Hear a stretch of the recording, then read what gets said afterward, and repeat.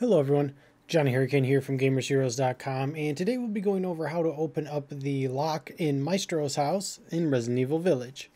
Let's get started. In case you're wondering where we got the code, it's on a little picture here that is on the wall in the kitchen. The number is of course 270917. Head back to 70917.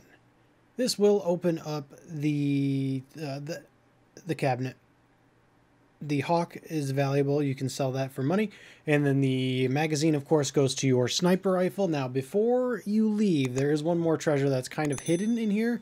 It stumped me for a while, so I'm going to tell you where it's at. Up in this, I don't know what this instrument is. Loot, maybe? I don't know. But there's a yellow gem inside of this.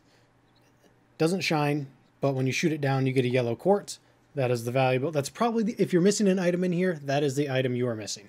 But anyways, that will do it for me. If you liked what you saw and got what you needed, like, comment, subscribe. See you guys in the next video. Later, Gators.